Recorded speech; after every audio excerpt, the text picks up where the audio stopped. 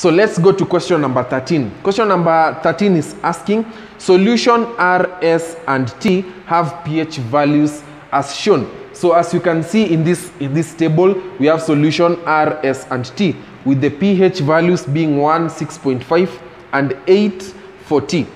So the first question is asking, what do you deduce about the nature of solution R? Or we can rephrase it like this. What is the nature of solution R? So the nature of solution R, we see that R has a pH of 1 in the pH scale. This is the pH scale because the pH scale ranges from 1 to 14. So pH scale is an indicator that helps us to know the acidity or the basicity of a substance. So in this case, we have R. We have been asked, what is the nature of solution R? R, we see that the pH is 1. So in the pH scale, we know that between 0 to 3, those are very strong acids. Between 4 to 6, those are weak acids. 7 is neutral, so that is a neutral solution. So apart from 7, the next one we have is from 8 to 13. So from 8 to 11, we have weak bases, and then from 12 to 14, we have strong bases. So in this case, we have R, and R is pH 1. So pH 1, the nature of R is a strong acid. So that is the nature of R. It is a strong acid as explained by the pH scale.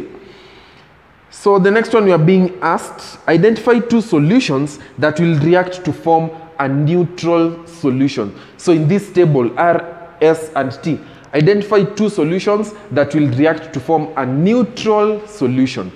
So remember, like earlier, the earlier questions, we defined a neutralization reaction. And we said neutralization reaction, this is a reaction whereby an acid reacts with a base. So if an acid reacts with a base, that type of reaction, we say that it's called a neutralization reaction. So why is it called a neutralization reaction? Because looking at the pH scale, we see 7 is the intermediate, or 7 is in the middle of acid and base. So the acid is directly towards this side and the base is directly towards this side. So if both of them react, the pH tends to come at the center in that neutral region. So if those two react, they will tend to neutralize each other, and that's why it's called a neutralization reaction. So in this case, identify two solutions that will react to form a neutral solution. So the two that will react to form a neutral solution, obviously, is an acid and a base. So in this case, remember, R is an acid, and then also S is an acid. 7, remember, we said that it is neutral. So anything from 6.5 going towards 1, those are acids. From 7.5 going towards 14, remember, those are bases. So in this case, we have R, which is 1, and T, which is a base because it is 8. So if R reacts with T, we are going to get a salt and water, that is neutralization. So the answers to this, we had R and T, whereby R is an acid, T is a base, and also we had S and T, whereby S is an acid, and then obviously T, that is a base. So that were the answers to that. So let's look at the next number, which is question number 14. So question number 14 is asking, state and explain the changes in mass that occur when zinc metal is heated in an open crucible. So state what happens to the change in mass for zinc if zinc is heated in an open crucible. So what is going to happen? The mass of the zinc is going to increase. Yeah, the mass of zinc is going to increase. So why is it that the mass of zinc is going to increase? So the mass of zinc will increase because heating zinc, it will force zinc to react with oxygen in the atmosphere. So zinc is going to react with oxygen in the atmosphere, forming zinc oxide. Like you can see, so zinc is reacting with oxygen to form zinc oxide. So let's assume the mass of zinc is 5. Let's assume the mass of oxygen is 2. They have formed zinc oxide. So the mass of zinc plus the mass of oxygen, we are going to get a mass of 7. This is just an example so that we can understand the numbers. So the mass will be 7. So it means that zinc has reacted with oxygen to form an even heavier compound, which is zinc oxide.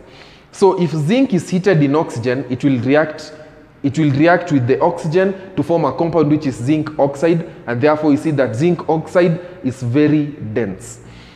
So state and explain the change in mass that occurs when zinc metal is heated in open crucible. If it's heated in open crucible, obviously there is oxygen in that open crucible. Therefore zinc will react with oxygen to form zinc oxide, whereby zinc oxide will be denser than the zinc that was there before and oxygen that was there before. So what is a crucible? What is this apparatus referred to as a crucible? What is an apparatus? So this term apparatus means that these are the equipments used in the laboratory to carry out experiments. I did not say lab. If you say lab in an exam, you will get it wrong. So there is nothing in chemistry like lab. There is only laboratory. So if you have been asked to define an apparatus, you should never say that these are equipments used in the lab. Because of that lab, you will get everything wrong. So you should say that these are the equipments used in the laboratory to carry out experiments. That is an apparatus. So in this case, we have been given this apparatus, which is a crucible. What is a crucible? So a crucible, as you can see, this is an apparatus that is used to strongly heat substances or to strongly heat solid substances. It's an apparatus that is used to strongly heat solid substances, is referred to as a crucible. Yes, that is that. So question number 15 is asking, the pH of soil sample was found to be 6.0. That is the pH. Remember the pH scale in the previous question? We say that 7 going on the lower side, those are acids. So it means that this is an acid.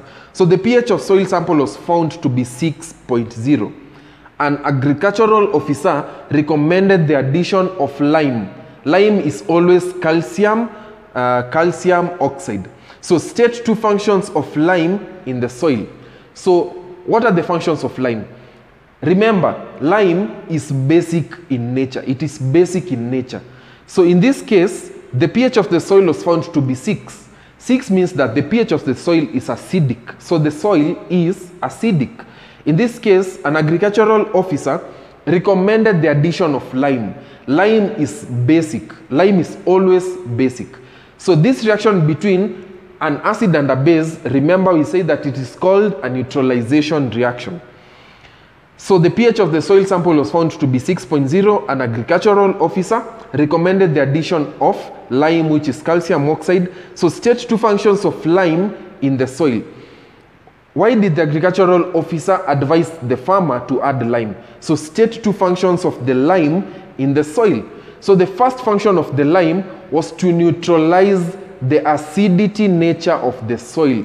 That's the first function. Because the soil is acidic, we are adding base, it will neutralize. That's the first function. So the second function is to add nutrients. So lime is to add nutrients to the soil. It acts as a fertilizer. So it's going to also add nutrients to the soil. And those were the 2 functions of adding the lime to the soil. So the first function was to neutralize the acidity or the acidic nature of the soil, and also to add nutrients to the soil. So we are in question number 16, and it's asking, using dots and crosses to represent use dots and crosses to represent the outermost electrons of the below compounds. So the below compound, we see that we have been given magnesium sulfide. We have been given magnesium sulfide. So we have been asked, use dots and crosses to represent the bond or bonding, to show the bonding in magnesium sulfide. So in this case, we know that magnesium, so magnesium is a metal, and then sulfide, from the word sulfur, is a non-metal. So the atomic number of magnesium, it's 12. The electronic configuration of magnesium is 282. So let's look at sulfur. The atomic number of sulfur is always 16. The electronic configuration of sulfur is always 286. Yeah, it's 286. So since magnesium loses 2 electrons to be stable, it automatically becomes a metal. And since sulfur gains 2 electrons in order to be stable, it automatically becomes a non-metal. So remember, we say that metals react by losing electrons. Non-metals react by gaining electrons. So, and that's why you have this bond which is magnesium sulfide. So what type of bond did we say is formed between metals and non-metals? We say that the bond is ionic bond. So ionic bond is the bond formed between metals and the non-metals. That is the bond. If you have been asked the structure formed between magnesium and sulfur in magnesium sulfide, you say that the structure is giant ionic structure. So the structure is giant ionic structure. If you have been asked the bond is ionic bond. So in this case, we are dealing with the magnesium sulfide. Magnesium sulfide is written as MgS. So we are going to show the bond for MgS. That is the chemical symbol of the compound, is MgS. So we know that the atomic number of magnesium is 12, and then configuration is 282, as you can see. Of sulfur is 16, and then configuration is 286, as you can see. So we must have these basics in order to show the bonding. If you don't know these basics, you cannot show the bonding. So it's a must for you to know the atomic number, the electronic configuration, it's going to lose how many, it's going to gain how many, for you to show the bonding. So for us to show the bonding, for ionic bond, we must have brackets. So remember, for covalent bonds, we are using only the circle and the circles or joining each other. But for the ionic bond, you must represent it with the brackets, as you can see. So that is the bonding for magnesium sulfide. And then, like apart from drawing that, as far as drawing that, so you must show this first element, it is losing how many, and then you must show also the other one, it is gaining how many. That must be there. If that is not there, you get it wrong. So you must show that this bracket, this element has lost 2, the other one has gained 2. And also apart from gaining 2, in the gaining 2, you must show, if this one was X, in the other one, in the sulfur, you must show those 2 electrons that have been gained. So you must show there X and X in the sulfur for you to complete the question and to get it correctly. So question letter B in 16, we have been asked, state the structure of the above compound. So you have said that the structure is giant ionic structure. The bond is ionic bond, but the structure is giant ionic structure. So always remember that. And then we go to question C. So C is asking, give 2 properties of substances with the above structure. So if you didn't get it correct in B, it will be very hard for you to get it in C. So this question is asking, give 2 properties of substances or characteristics. Give 2 characteristics of substances with the above structure in B. So the above structure in B, remember, you say this giant ionic structure. So what are the characteristics of giant ionic structure? We see that the ionic structures, they have a very high melting and boiling point. That's the first one. So the second property or characteristic, we see that the ionic structures, they conduct electricity only in liquid or aqueous or molten state and not in solid state. So they conduct electricity in liquid, aqueous or molten state but not in solid state. For example, the table salt at home. The table salt does not conduct electricity in solid state. But if you dissolve it in water, it will conduct electricity. So the other one is that ionic structure, they form crystals. Like for example, you see the salt at home, that is a crystal. Example, you see magnesium chloride, we have calcium hydroxide, we have calcium chloride, we also have calcium sulfate, which is blue in color. We also have the sugar. The sugar atom is an example of an ionic structure. Also, we see that they are very hard and brittle. It is very hard for you to cut ionic structure. Let's say, for example, you take that salt from the salt just at home. You take that crystal and try to cut it. So you'll notice that it is not as easy to cut as maybe as how you'll want to cut anything else. So they are very hard and brittle. Brittle, it means that they look like glass. They mostly look like glass in nature. So also we see that they have a very high enthalpy heat of fusion and enthalpy heat of vaporization. So it is also very high for ionic structure, and also they are good insulators. So ionic structures are very good insulators. So let's go to question number 17. So question number 17 is asking, in an experiment, a test tube full of chlorine water was inverted in chlorine water as shown in the diagram.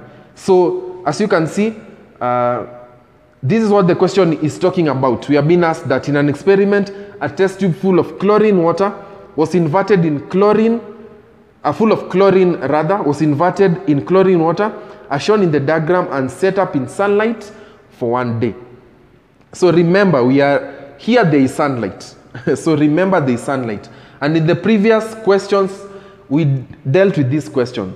And we saw that if there is sunlight, therefore there will be hypochlorous acid which will be decomposed. But let's continue. So after 1 day, a gas was found to have collected in the test tube. So after 1 day, in that test tube, there was some gas found on top of that test tube. So the first question is asking, identify the gas. The gas, we say that it is oxygen gas. So let's try to reverse engineer this equation or this question we see.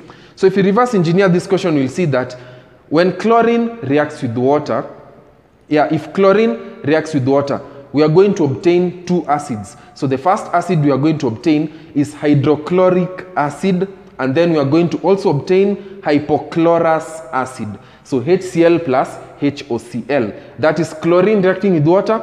We're going to get hydrochloric acid and hypochlorous acid. Therefore, remember I said that we have sunlight. So sunlight is going to decompose the hypochlorous acid because hypochlorous acid is very unstable. So sunlight is going to decompose the hypochlorous acid to hydrochloric acid and oxygen. So that is where we are obtaining the oxygen from the decomposition of hypochlorous acid to hydrochloric acid and oxygen. So that is where we are obtaining the oxygen from. So identify the gas is oxygen. So the next question, which is B, is asking, state the observations made when a blue litmus paper is dipped in chlorine water. So if the blue litmus paper is dipped in chlorine water, what is going to take place? So remember we say that the nonmetallic oxide, they react with water to form acidic solution. So if we take a blue litmus paper and dip it in chlorine water, the blue litmus paper is going to turn color from blue to red. Remember, I did not say the blue litmus paper will change to red, or I didn't say the litmus paper will change to red. I identified the colors. So the blue litmus paper is going to change color from blue to red color. So that is the best way to answer that question. You don't leave it there because something else is going to take place. So the blue litmus paper will change color from blue to red, and then from red to white in color. So that is the complete answer. So why is it that it's going to change color from blue to red and then to white? It is because the chlorine water, which is the hypochlorous acid, is going to bleach the litmus paper from red to color white. So it's going to bleach the litmus paper. The litmus paper will be bleached. Like for example, we see at home we have Jik, we have Topex, and we have all those bleaching agents. So that is how the bleaching agents work. So these bleaching agents, they use the hypochlorous acid to remove the stains and the dye from fabric. And that is why it is advisable when soaking your clothes, you should never leave those clothes in open sunlight. Most people, they cover the basin with another basin in order to prevent direct sunlight. It's because if you leave those clothes or that water in open sunlight, so sunlight is going to decompose the hypochlorous acid to hydrochloric acid and oxygen. So the oxygen in this case is always the one responsible for removing the dye from the fabric. So in this case, the litmus paper is going to change color from, the blue litmus will change color from blue to red, and then it will bleach. It will bleach, meaning that the oxygen in hypochlorous acid is the one that will be responsible for removing the dye from the litmus paper. So let's go to the next question, which is question number 18. So the question number 18 is asking, the elements shown in the table below belong to a certain family of metals in the periodic table. So study the information and answer the questions that follow. So remember the chemical families in the periodic table. What did we see? We say that we have the alkali metals belonging to group 1 elements. We have alkaline earth metals belonging to group 2 elements. We have metalloids, or we have charcoals belonging to group 4 elements.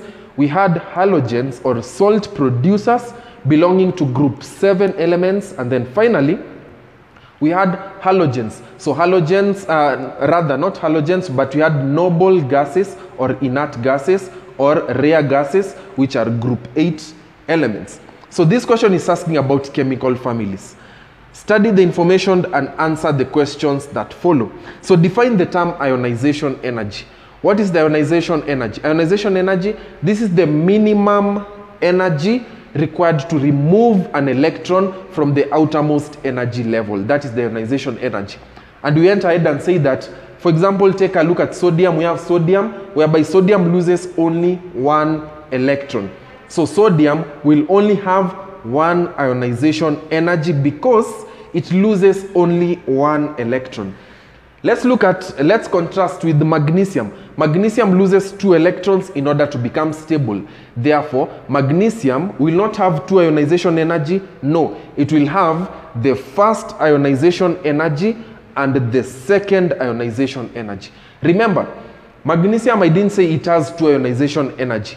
Generally, we'll say it has 2. But to look at it specifically, we'll say that magnesium has the first ionization energy to lose the first electron, and then the second ionization energy to lose the second electron. So magnesium has the first and the second ionization energy. Let's look at aluminium as number 13. Aluminium loses 3 electrons in order to become stable. So aluminium has the first ionization energy, the second ionization energy, and lastly, the third ionization energy. And for aluminium, we see that the third ionization energy is always larger than the first ionization energy. The same as magnesium. The second ionization energy is always larger than the first ionization energy. So this question is asking, define the term ionization energy. You say that this is the minimum energy required to remove an electron from the outermost energy level of an element in its gaseous state. That is the definition of ionization energy. And you should know the opposite of ionization energy is electron affinity. So that's the opposite. Ionization energy, remember, you say that this is the minimum energy required to lose electron. Electron affinity, this is the minimum energy required to gain electrons from the outermost energy level of an element in its gaseous state. So the opposite of ionization energy is always electron affinity.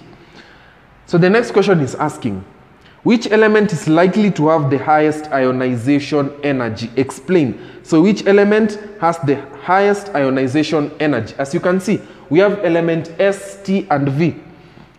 Let's look at the atomic size. So the atomic size of S is 0.160.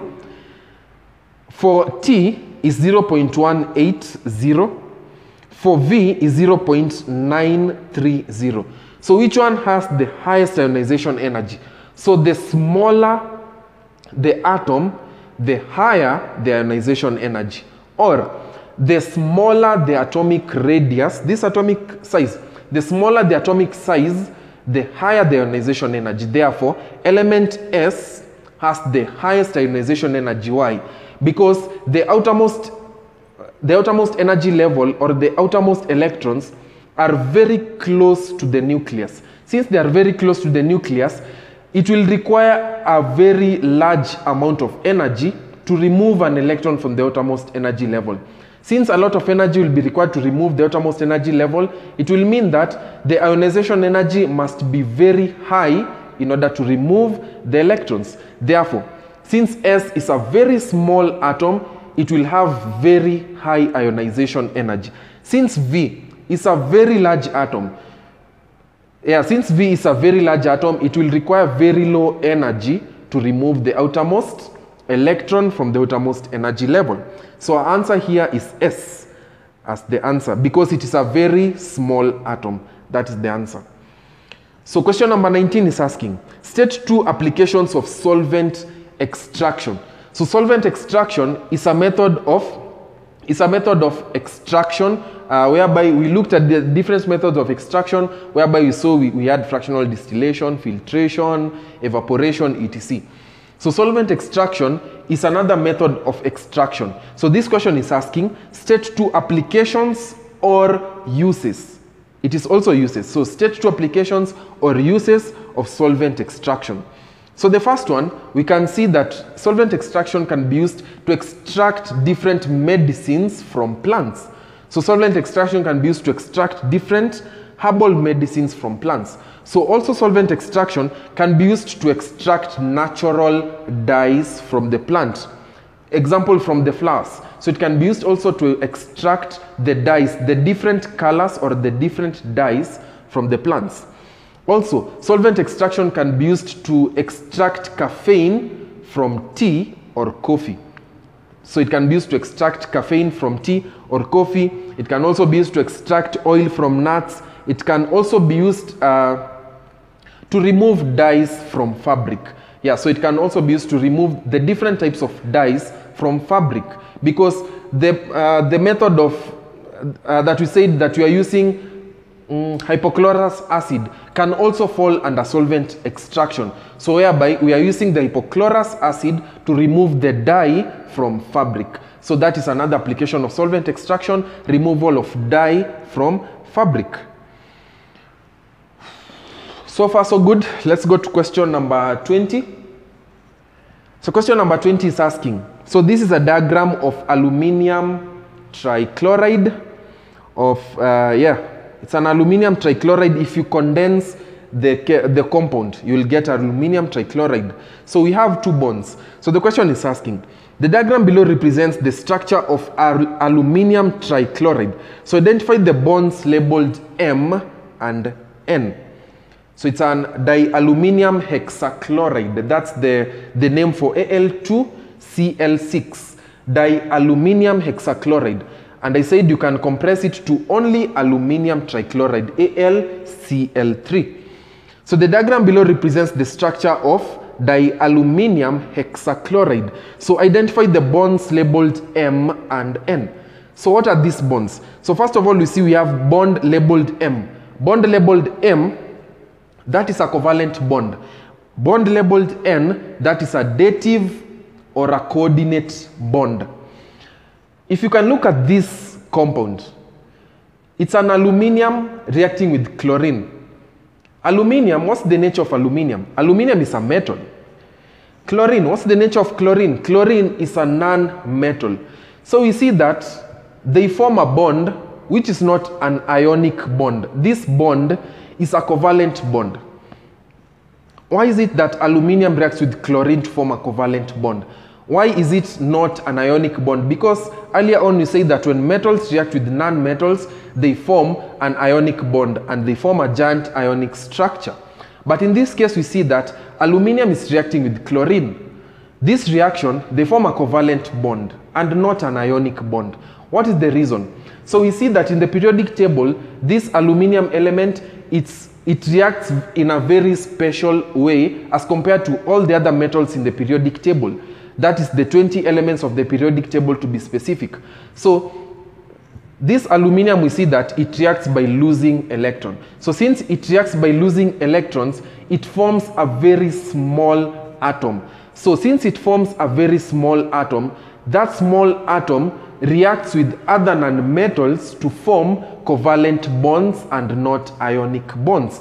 So the answer is that since aluminium reacts by losing electrons, it therefore becomes a very small or a very tiny atom. Since it becomes a very tiny atom, it reacts with now the non-metals or different non-metals to instead form covalent bonds apart from forming ionic bond. And that's why aluminium is a very special atom. It reacts with the non-metals to form covalent bonds and not ionic bonds. So bond labeled M is a covalent bond and not ionic bond. It's a covalent bond. So the bond labeled N, that is a dative bond. A dative bond or a coordinate bond. So dative bond, what did you define dative bond or coordinate bond is? We say that the dative bond, this is a special type of bond formed like whereby one atom donates 2 electrons to be shared. For covalent bond, both atoms donate equal electrons to be shared. But for the dative bond, one atom is going to donate 2 electrons. So this other atom is going to be a spectator atom, but one is going to donate 2 electrons to form the chemical bond. And as well, again, we went through this and we say that you might be asked in an exam, explain why a coordinate bond is a special type of covalent bond. So the answer to that will say that it is a special type of covalent bond because in covalent bond, both atoms donates equal amount of electrons to be shared. But in coordinate bond, it's only one atom that donates 2 electrons to be shared. So the other one remains to be a spectator ions. One donates 2 electrons to be shared. So that is that. So letter B is asking, what is the difference between bond M and bond N? That is just what we have just gone through. Bond M is a covalent bond because both atom donates 2 electrons or both atom donates equal amount of electrons to be shared, while bond N is a coordinate bond whereby it is only chlorine, that arrow points where electrons are going. It is only chlorine that has donated 2 electrons to be shared. So in the coordinate bond, remember, that arrow shows the direction whereby electrons are going. So since the arrow points away from chlorine, it means that the electrons are coming from chlorine going towards the aluminum. So it is chlorine that has donated 2 electrons to be shared. So let's go to the next number, which is question number 21.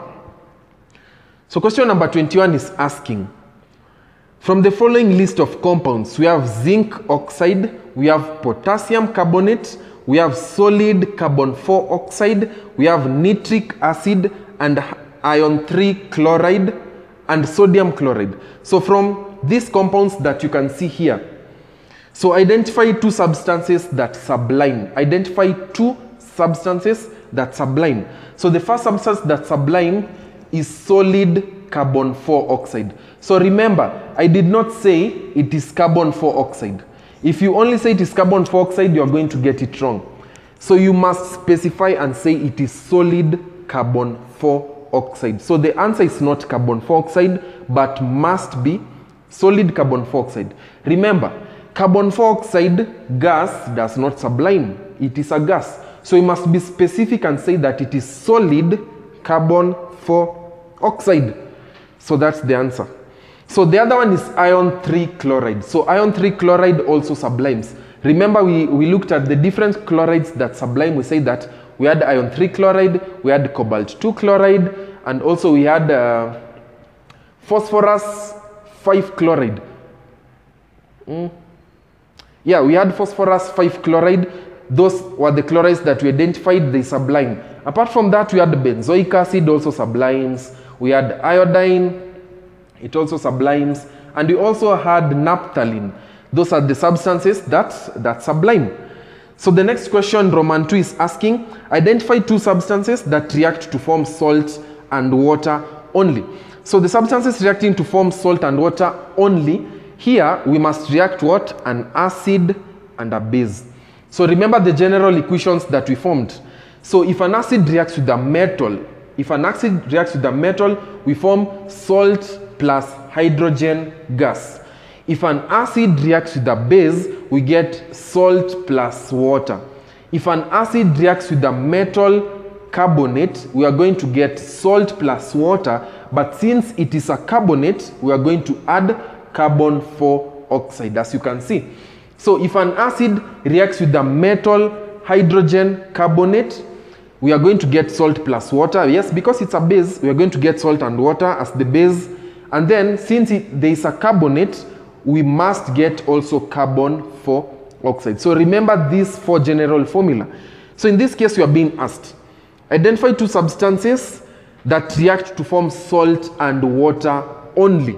So these two substances, we must react a base and an acid. So in this case, we have nitric acid is the first acid we have identified. So we have nitric acid, and we also have zinc oxide. So if nitric acid reacts with zinc oxide, we are going to get zinc nitrate, and also we're going to get water. So zinc nitrate being the salt and water being the water. So that is the answer. So let's go to question number 22. So question number 22 is asking, the figure below is a setup. To investigate the reaction of calcium with water. So calcium is reacting with water in this case.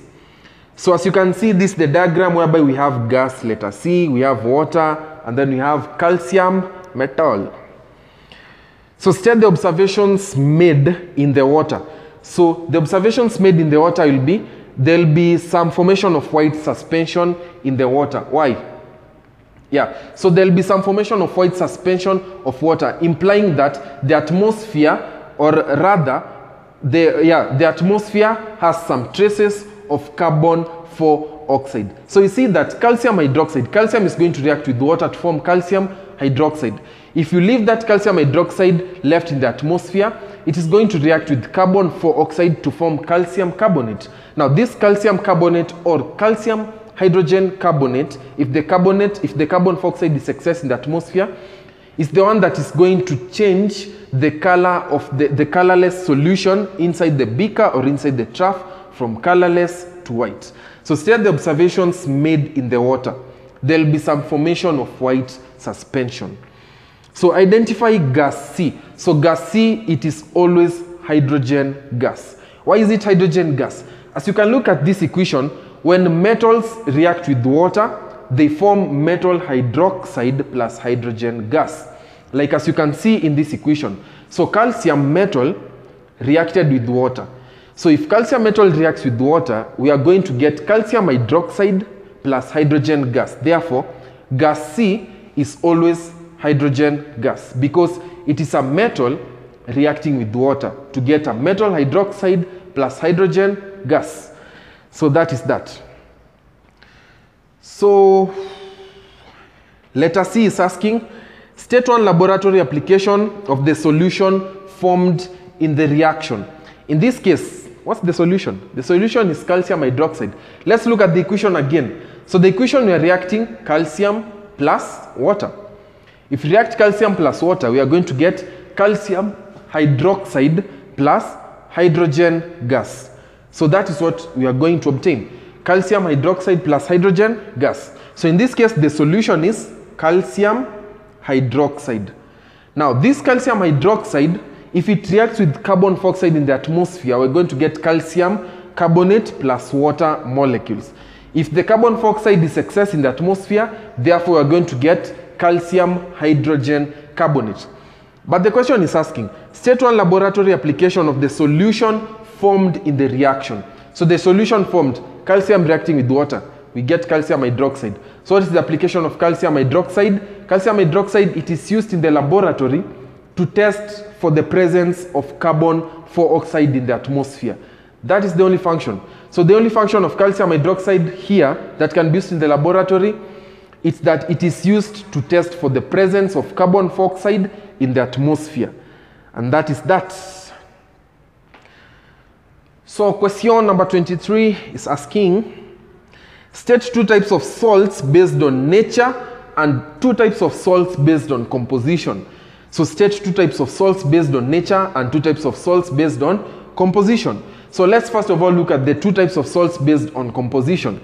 So this composition, what does it mean? So the salts based on composition, it's what is making up that salt. So the elements present inside that salt, that is what it means by composition. So the salts based on composition, so the first one we have acid salts. Apart from that, remember we said that we had from acid we have basic salts. After basic salts we have normal salts. After normal salts, finally we have double salts. So those are the salts based on composition, meaning that what is inside those, so the elements that make up that salt based on composition. So the next one we have salts based on the nature. So the nature means how they behave in the atmosphere. So remember, we have salts based on composition, what elements make up that salt, and then we also have salts based on the nature. So how that salt behaves in the atmosphere. So the salts based on nature. First of all, we have efflorescent salt. Let's start from the deliquescent salts. So we have deliquescent salts. What are deliquescent salts? So these are the salts that when left exposed to the atmosphere, they absorb water and form solutions. Those are deliquescent salts. Apart from that, the other salt based on nature, we have hygroscopic salts. So what are hygroscopic salts? These are salts, when left in the atmosphere, they absorb water from the environment but form damp substances, or they form damp salts. So remember, for deliquescent, they absorb water and form solutions. For hygroscopic salts, they absorb water but only form damp solid substances. Then lastly, the salt based on nature, we have efflorescent salt. So efflorescent salt, these are the salts that when left exposed to the atmosphere, they will lose water into the surrounding. Or we can say they will lose water of crystallization into the surrounding. So for the deliquescent salt and hygroscopic salt, they all absorb water. For efflorescent salt, they lose water to the atmosphere. So we have those types of salts based on composition: normal salt, acid salt, not acidic salt. Don't say acidic salt. It is acid salt. So the acid salts, they have hydrogen ions inside them. For example, we have sodium hydrogen carbonate, we have magnesium hydrogen carbonate. So since they have that hydrogen plays a very important role in making those salts behave like acids, even though they are basic salt. So if you react these salts, yes, they are basic, they'll react like a base, but some traces of that salt, they are going to behave like acid because of that hydrogen. So that's why they are called acid salts. Apart from that, we have basic salts because of the OH, and then we have the double salts. And then salts based on nature, we have deliquescent salt, they absorb to form solution. We have hygroscopic salt, they absorb water to form damp solid substances. We have efflorescent salts, which lose water into the surrounding. So that is that. So Roman 2 is asking, name the following processes when anhydrous calcium chloride is left in an open beaker overnight. Some days it turns into powder. So when anhydrous calcium chloride is left in an open beaker overnight, a solution is formed. So what does it mean by anhydrous? Anhydrous salt, this is a salt that doesn't have water of crystallization.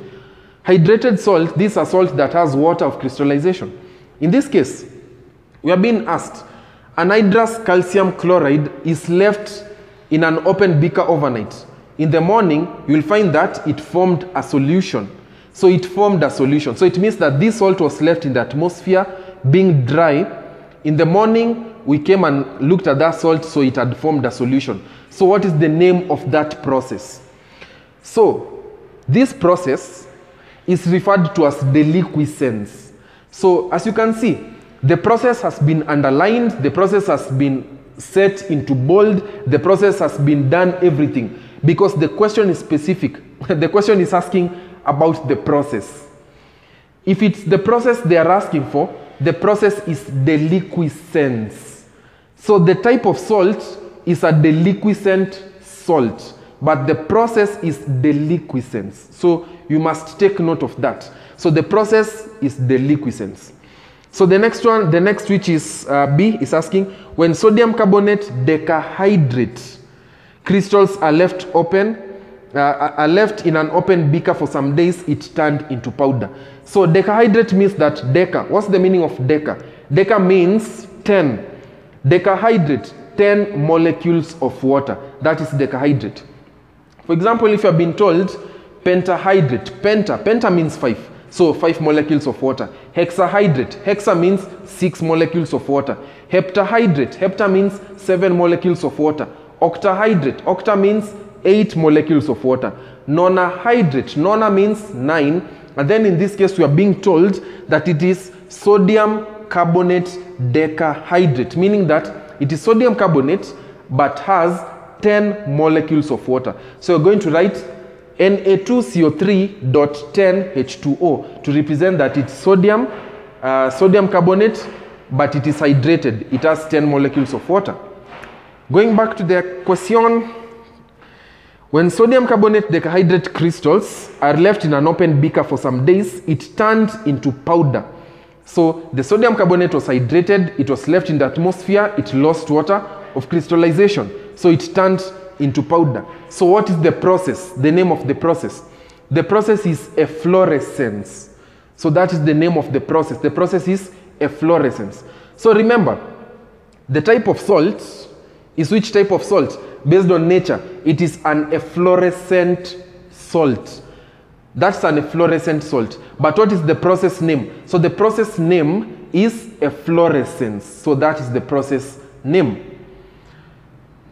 So let's go to question number 24. What is question number 24 asking? So it is asking, the following diagram shows the structure of 2 allotropes of carbon. So study them and answer the questions that follow. So we have the 2 allotropes of carbon. So the allotropes, you know, the allotropes of carbon, we have soot, we have graphite, we have diamond, we have amorphous carbon, and also we have fullerene. That is fullerene. So we also have that fullerene over there. So name the allotrope D and E. So as you can see, name these 2 allotropes, allotrope D and allotrope E. So what's the name given to allotrope D? That is always the structure of graphite. That is always the structure of graphite, whereby for the structure of graphite we see that it is only, for each carbon, it is only 3 electrons that are used to form that structure. It is only 3, because each dot over there, you see that it is bonded to 3 bonds, 1, 2, 3, 1, 2, 3. So the valency of carbon, the atomic number of carbon is 6. The electronic configuration of carbon is 2, and then 2, 4. So it means that the valency of carbon is positive or negative 4. That is a metalloid, or it's found in the family of charcoals. It is a metalloid. Why is it called a metalloid? It's called a metalloid because it can either lose 4 electrons to be stable, to behave like metals, or it can gain 4 electrons to be stable and behave like non-metals. So that is why it is called a metalloid. It is exactly found in the intermediate of the 8 maximum electrons of the outermost energy level of the second energy level. So that's why it can behave as non-metals, lose 4, or it can behave as non-metals, gain 4, or metals, lose 4. For the graphite, we see that it is each carbon atom, that is those dots that you can see, each carbon atom is only using 3 electrons apart from 4. So it means that 1 electron has been left to freely roam around graphite. And that's by the reason why graphite conducts electricity. That's the reason. So element D is graphite. Element E is diamond. So that is always the structure of diamond. So diamond, those bonds, those dark lines are always called the strong covalent bonds. The strong covalent bonds of diamond, they are the ones responsible for making diamond a very strong metal. Why? Because diamond is the bonds in the diamond, or rather the carbon atoms in diamond, they are held together by strong covalent bonds. For graphite, those dotted lines, those are weak van der Waals forces. So graphite atoms of carbon, they are held together by weak van der Waals forces, and that's why you can write with graphite. Graphite can conduct electricity, etc. For diamond, it is a very strong metal because the carbon atoms are joined together by very strong covalent bonds. So let's go to question B. It's asking, which allotrope does not conduct electricity between D and E? Which one does not conduct electricity? Explain. So the allotrope that does not conduct electricity in these 2 is diamond, allotrope letter E. Why is it that allotrope letter E does not conduct electricity? So allotrope letter E does not conduct electricity because it uses all the electrons to form the bond. So let's continue to question number 25. So question number 25 is asking that iron 3 chloride can be prepared in the laboratory by passing dry chlorine gas over hot steel wool. So remember, this question is asking that we are reacting iron with chlorine gas. So if we react a metal with a non-metal in chemistry preparation of salts, so that process is always referred as direct synthesis, whereby we are reacting a metal directly with a non-metal to prepare the salt. So the question is saying that iron 3 chloride can be prepared in the laboratory by passing dry chlorine gas over hot steel iron, or rather hot steel wool. So steel wool is just the normal steel wool that you use at home to clean the sufurias, to clean the utensils. So we are passing chlorine gas over that substance. So letter A is asking, so name the above method of preparing salt. So this method, as we had said, it is direct synthesis, whereby direct synthesis, this is the method whereby we are reacting a metal and a non-metal in order to prepare a salt. So let's go to question number B. So question number B is asking, why should we prepare the salt in dry environment? So you should prepare the salt in dry environment because this iron 3 chloride is water loving, meaning that it readily absorbs water in the atmosphere, forming compounds. So you should prepare it in dry environment in order to avoid the iron 3 chloride that will be formed to absorb the moisture in the atmosphere. So question C is asking, so a solution of iron 3 chloride in water changes blue litmus paper to red. Explain. So a solution of iron 3 chloride changes a blue litmus paper to red when dissolved in water. So as you can look at this equation, we are reacting iron 3 chloride with water. So if we react iron 3 chloride with water, we are going to get iron 2 hydroxide and hydrochloric acid. Now this hydrochloric acid is the one responsible for changing the blue litmus paper from blue to red in color, thereby the pH of the solution being acidic. The HCl is the one responsible for doing that. So a solution of iron 3 chloride in water changes blue litmus paper to red. Explain. So if we dissolve iron 3 chloride in water, we're going to get iron 3 hydroxide. Yes, it's iron 3 hydroxide plus hydrochloric acid in aqueous form. So the hydrochloric acid in aqueous form is the one responsible for changing the blue litmus paper from blue to red in color. So question number 27 is asking, so the figure below represents a setup that was used to demonstrate the existence of component of air. So as you can look at that's the setup. Then the first question is asking, what is the purpose of water from the tap? So what's the purpose of water from the tap? So the purpose of water from the tap is just to push the air through the calcium hydroxide. So that's the purpose of water. If we pump water, it's going to push the calcium hydroxide. We didn't use the air from the laboratory because maybe it had other impurities. So we are using water in order for the water now to push the air through the calcium hydroxide solution. So other than the bubbles, give the other observation made in the test tube. So we saw bubbles. So the other observation made in the test tube is that the calcium hydroxide changed color from colorless to a white precipitate. So the calcium hydroxide formed a white precipitate, implying that the air that was entering had some traces of carbon dioxide. So remember the previous questions we discussed and said that anytime you see bubbles or anytime you see gas being passed through calcium hydroxide, we are testing for the presence of carbon dioxide. So in this case, we'll say that calcium hydroxide changed color from colorless to white in color or formed a white precipitate, implying that carbon dioxide was present. So the observation was that calcium hydroxide changed color from colorless to a white precipitate. So name a gas that was not absorbed by calcium hydroxide. So this calcium hydroxide only in air only absorbs carbon dioxide. So calcium hydroxide in air only absorbs carbon dioxide.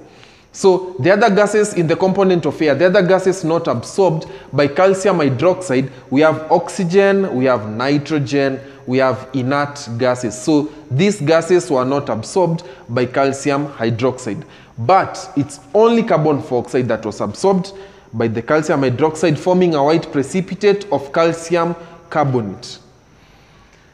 So the next question is asking, so the grid below is part of the periodic table, and the last question, this is the last question. So grid below is part of the periodic table. So study it and answer the questions that follow. As you can see, obviously the letters don't represent the actual symbols. So we have been given the grid with the letters jumbled up on the grid. So the letters don't represent the actual symbol. We have letter A to letter K and H, etc. So the first question is asking, element A fits in two groups. Element A, it fits in two groups.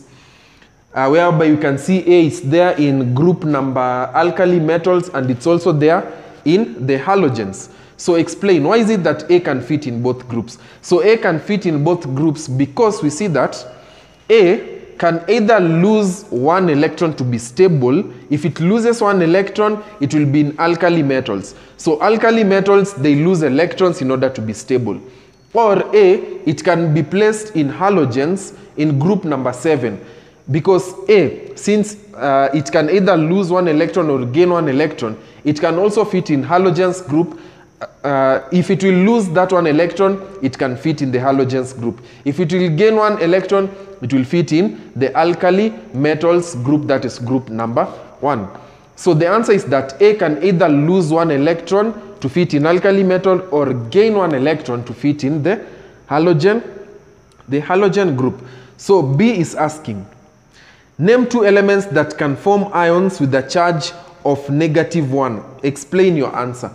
So name two elements that can form ions with the charge of -1. So this is automatically elements in group number 7. Elements in group number 7, their charge is always -1, meaning that they can only gain one electron in order to become stable. So the elements, we have element A, E, and H. So they form compounds with the charge of -1, or they form ions with the charge of -1. So how does the reactivity of H and E compare? So they are all in group 7 elements. These are all non-metals. So how does the reactivity of E and H compare? So you see that E will be more reactive than H. So for the metals, remember, the larger the atomic radius for the metals, the higher the reactivity of that metal. So for example, like if a metal has a very small, the atomic radius is very small, and the other metal, the atomic radius is very large. So the one which has very large atomic radius will be the most reactive. For the non-metals, it's directly opposite. So the non-metal that has the smallest atomic radius, that is the most reactive, and the one that has the largest atomic radius, that is the least reactive.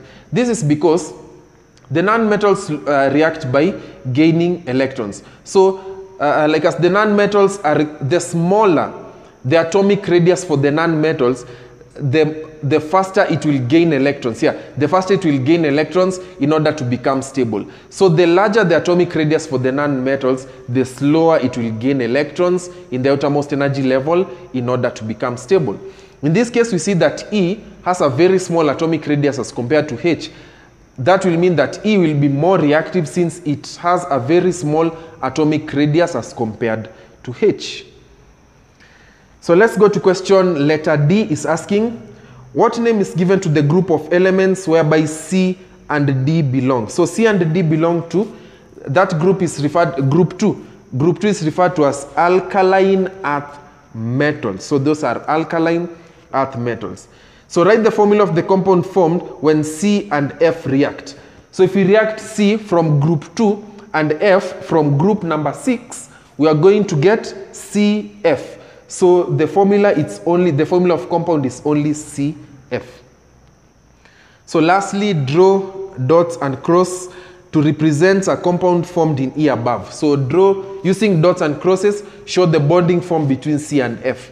So remember, C is a metal. So C is a metal, and then F is a non-metal. So this type of bond that is being shown here, so this type of bond is referred to as ionic bond. So And that bond is referred to as ionic bond, whereby we must use brackets to show ionic bond.